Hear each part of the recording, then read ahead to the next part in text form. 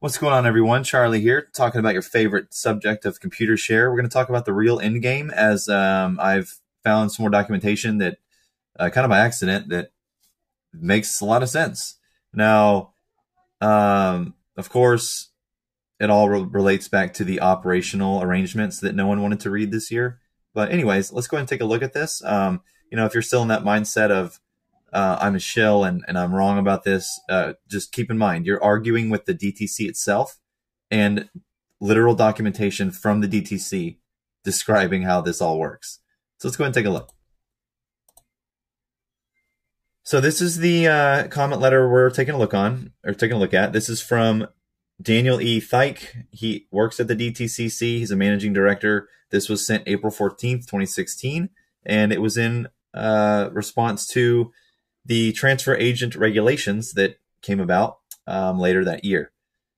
So the Depository Trust and Clearing Corporation, or the DTCC, appreciates this opportunity to provide comments on the Securities and Exchange Commission, advance notice of proposed rulemaking concept release, and request for comment on transfer agent regulations.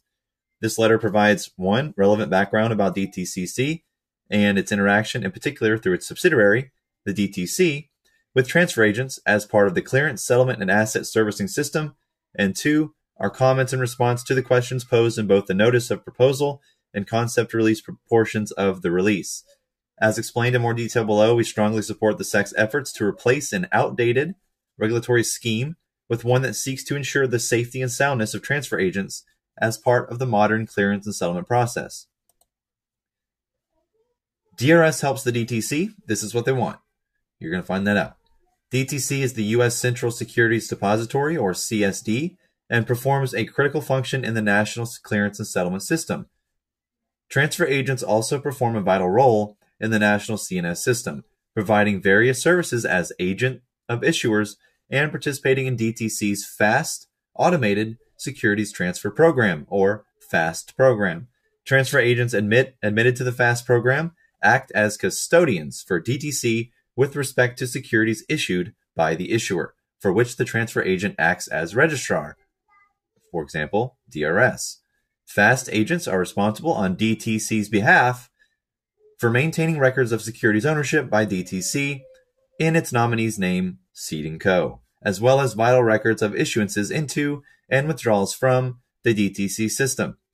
DTCC also believes that the capital markets generally and the goals of the current rule proposals, more specifically, would benefit from continued Commission support for the elimination of paper certificates for depository eligible issues in line with the proposed covered clearing agency standards. So as you all know, DRSing your shares, which is impossible because it's a noun, when you use the DRS system, you are deregistering your securities from their physical form, giving those physical forms to the DTC, and then transferring your stuff to virtual ownership in book entry form.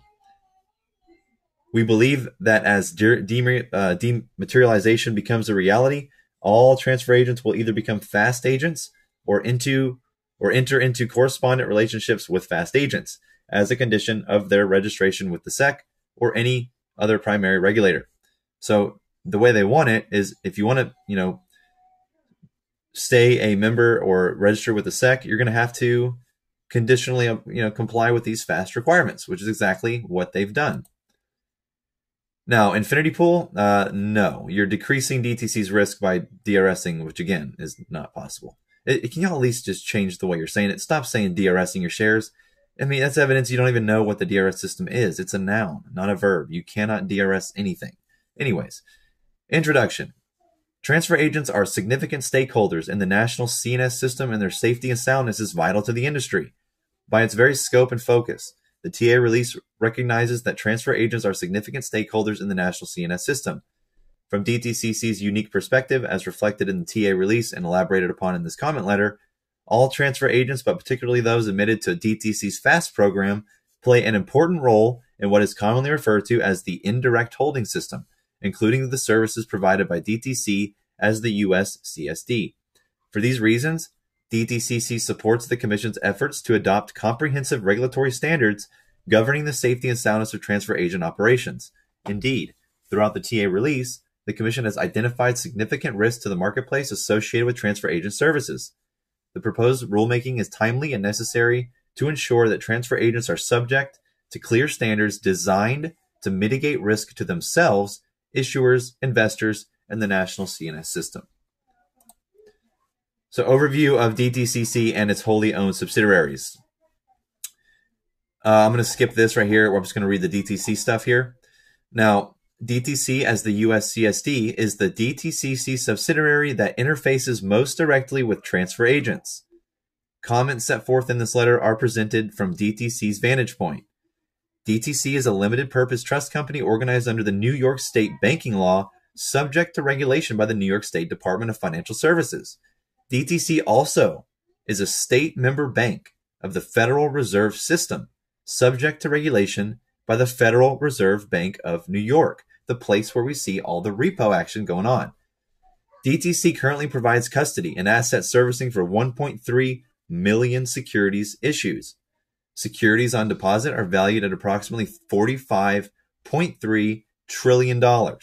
As the nation's CDS, DTC serves a critical function in the national CNS system. And by the way, when you're using DRS, DTC is the only available clearing possible. They're the only entity that can clear through those systems. Are you feeling chilly yet? Now, DTC and its relations with transfer agents. This one's important. I'm not going to read the whole thing. Again, I've already gone over all this. I've already made videos on all this. But this is further proof of why I was correct, and I will not change my position because you cannot argue with documentation. So, we're going to read this right here. Of particular note is the relationship between DTC and those transfer agents that are part of DTC's FAST program, like ComputerShare. Transfer agents admitted to FAST act as custodians for DTC. That right there debunks the whole argument. And in that capacity, perform important functions in the national CNS system. For securities that are part of the FAST program, the FAST agents hold the securities registered in the name of DTC's nominee, Seed & Co., in the form of global balance certificates for each CUSIP, except that for exchange-listed issues that are fully participating in DTC's direct registration system, FAST agents are not required to maintain a balance certificate.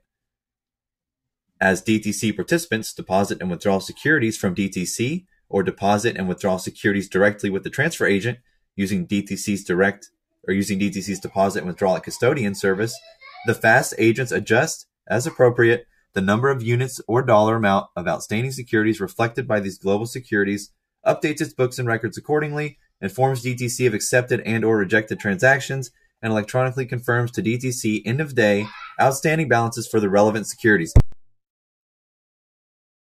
Thus, as opposed to this traditional system where all Seed & Co. certificates may have been held physically on deposit at DTC, the FAST system has decentralized physical custody and related record-keeping functions so that DTC's inventory for FAST issues would be held by the FAST agents on behalf of DTC as the CSD and Seed & Co. as the registered owner. This is helping them, not you. This reduces the movement of certificates between DTC and transfer agents, thereby reducing the costs and risk associated with the creation, movement, and storage of physical certificates.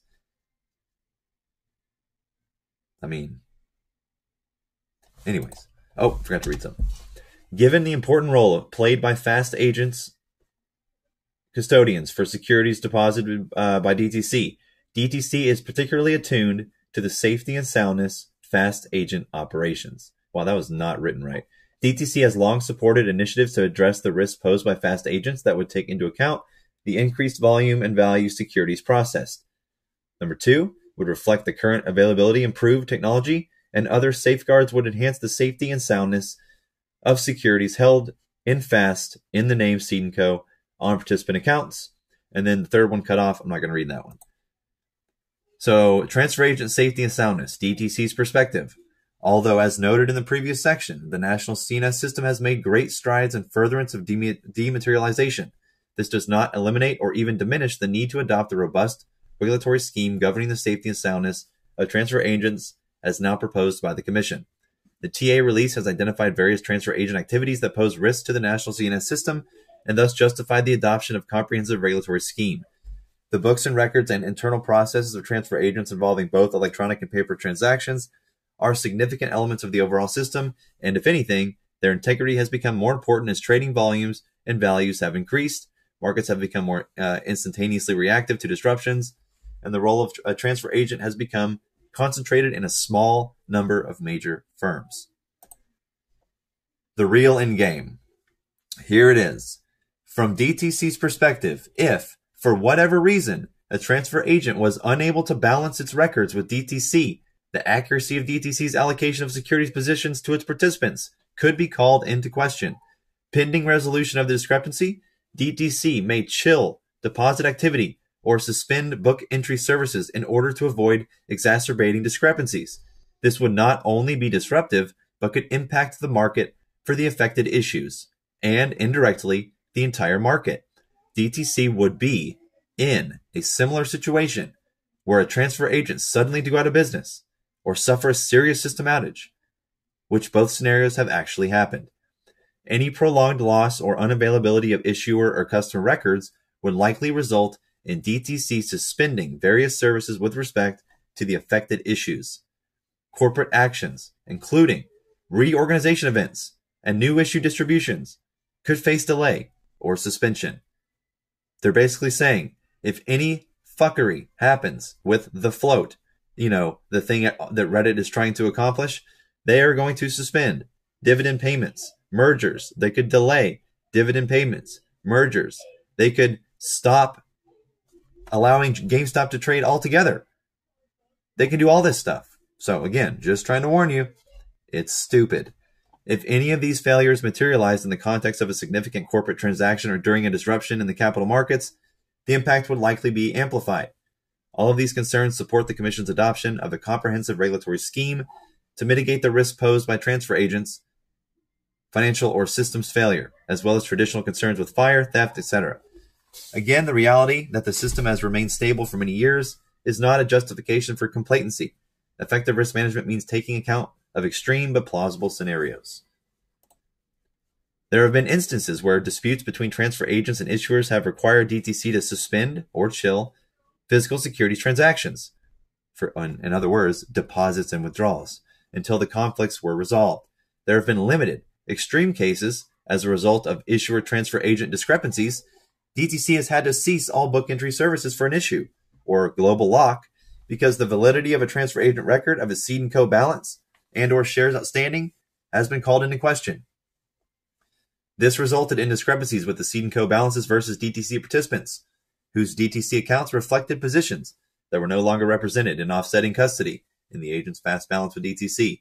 They have a checks and balances system in place. You are not going to get past that. Lo siento, my friend. It will not happen, no matter how angry you get. Okay? So the thing nobody read except me, and you can find all this information, again, from the first document I started reading from, the DTC's operational arrangements.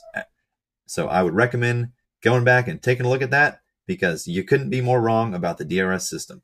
Have a good one.